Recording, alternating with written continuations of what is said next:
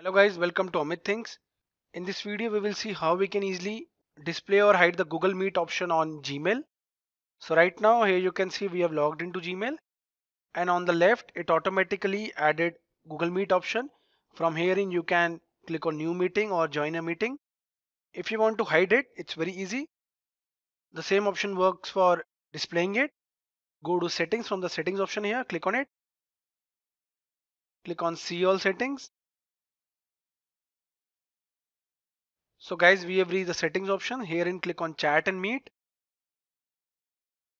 Show the meet section in the main menu. If you want to hide it, click on here and click on save changes.